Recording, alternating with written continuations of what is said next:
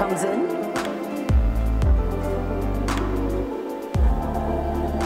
One. It's ridiculously great. Bruh! Beatmakers 101. What's up, everyone?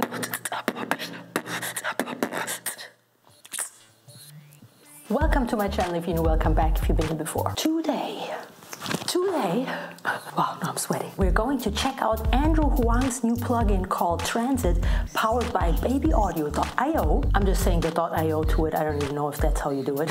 They have reached out to me to check it out. To be exact, Tristan, you are flipping awesome, just as all the plugins by you guys. But before we get into the video, as usual, a huge thank you to my students for being booked out, for having 551 only 5-star reviews as of today, and for still being Fiverr's choice and top-rated seller for vocal coaches and voice teachers. Now, let's get back to Transit. And boy, do I have to say, bro, what an incredible plugin! Are you kidding me? But before I completely flip out, let's check it out.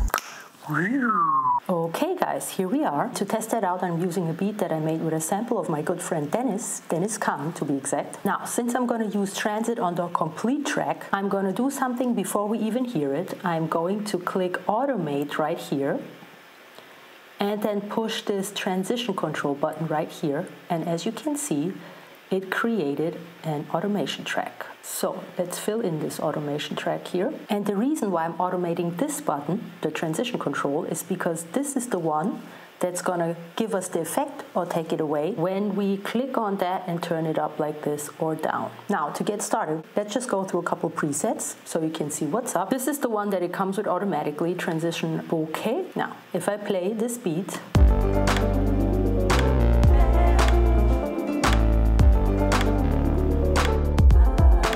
turn this up here, you hear that?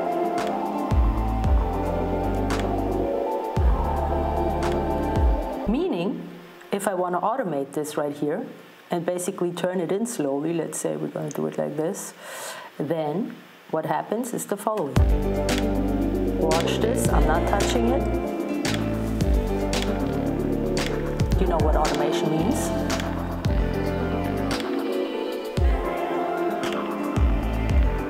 But let's go through a couple of presets. So first of all, look at how many presets we have. This is a lot. And then we have different ones here from different artists, just assuming because Andrew Huang is written right here. Let's stick with Andrew Huang and let's just randomly pick one. Let's play again.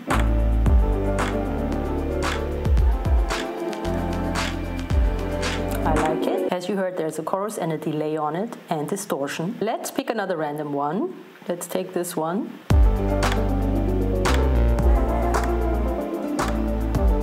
Ooh, that's a flanger.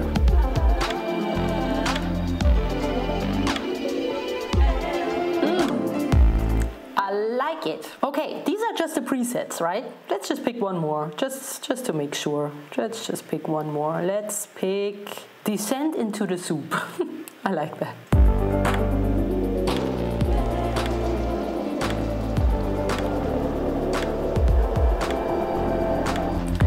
That's definitely soup right there.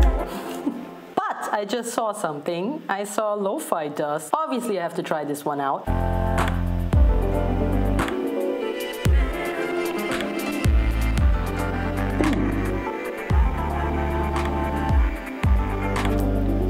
Lo-fi for real.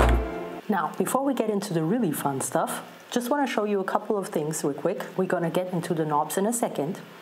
But for now, so you have here this button to turn off the module. The cool thing is, as usual in a plugin, it's going to show you exactly what it does. This one is going to enable you to move it around, to switch the order of your chain. Has a couple of presets again. So if you're too lazy to make your own chain and you just want to modify a little bit, so it's not the default preset, you can choose these here in those little effect boxes right here. And as you can see, you can even save all the little work that you're doing right here so that it doesn't get lost.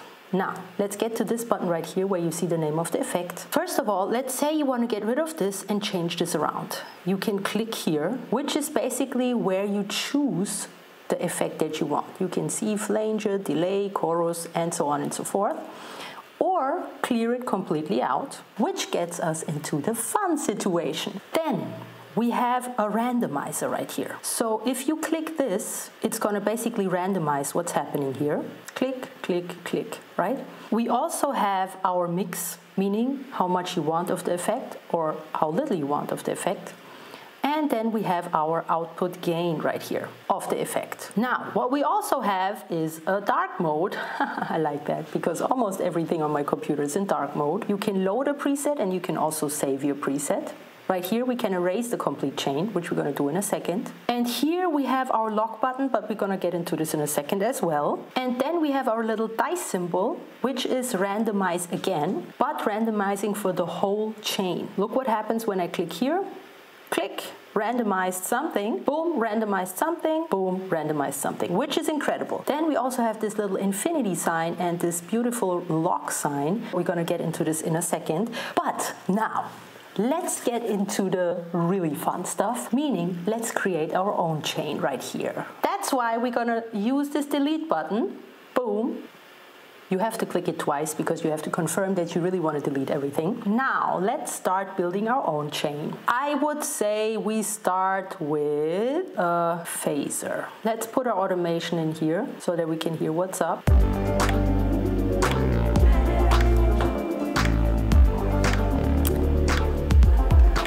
Typical phaser. But now, watch this.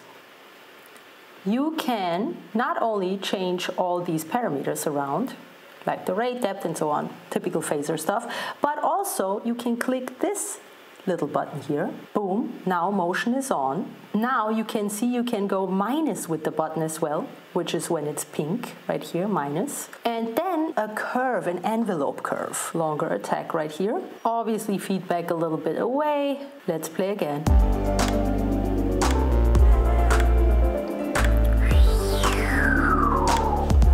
I like it. Now, let's add a reverb, I would say. Boom. And let's also switch the order around. I want to have the reverb in first place. Boom. Now, again, we're going to do our exact work here on our knobs.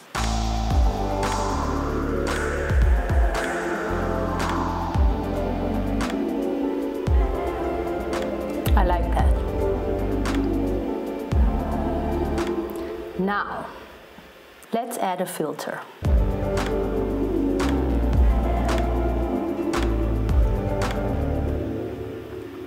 I like it. Let's do this.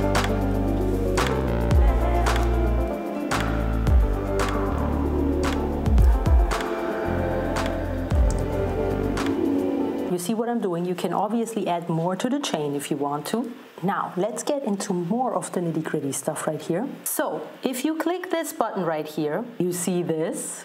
You can basically automate the effect to start over after as many bars as you want. Let's stick with one bar right here. Let's keep the divisions at 2/16. Let's play and watch what happens.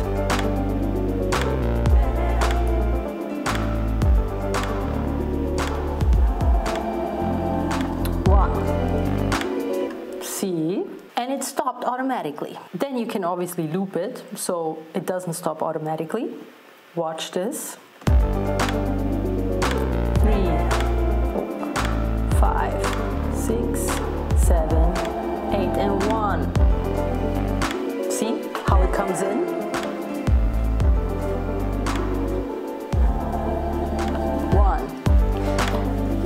Let's also use the pendulum right here, meaning it's going to go forward and then backward again, and we keep the loop playing.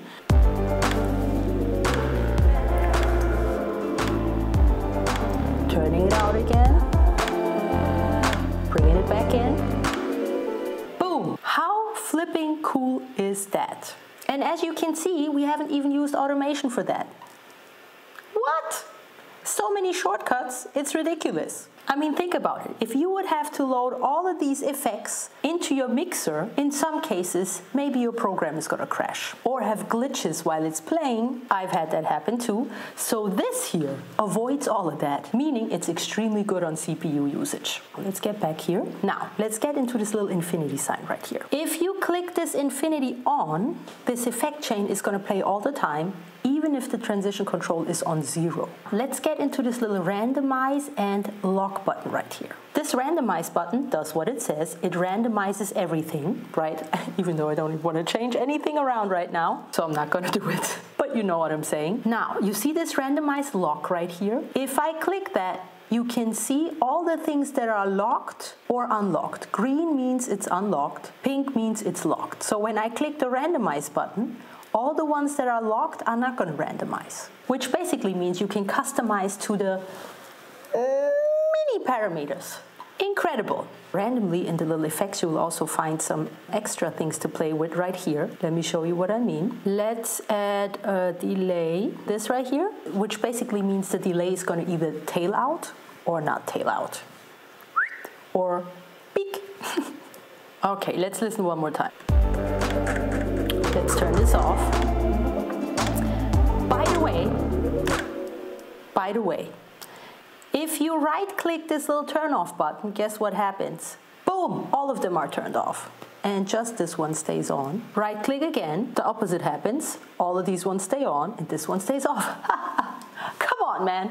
They thought about everything. It's ridiculously great. As a matter of fact, let's actually map this button to one of the knobs right here, randomly, this one, so that we can play around here.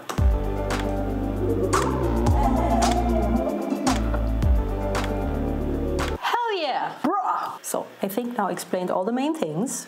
And there you have it. How flipping amazing is that? How much time does that save you? How much CPU does that save you? How much copy-paste does that save you? Honestly, my shoulders are relaxing right now just thinking about that I can use Transit on all of my songs right now. This is incredible. Transit still just costs $59 instead of $99, and I really think it's worth it. I rarely think or say that about plugins, but some plugins are just a must-have. Once you use it, you just can't live without it anymore. For real. So go and grab yours. So let's wrap it up. Let's get to the outro. That's already it, guys. I really enjoyed this plugin. I hope you too. Don't forget to check out all the links. There's awesome stuff to discover, including obviously a link to Transit in the description. And as always, much love to everyone. Stay focused and have a blessed now. Mwah!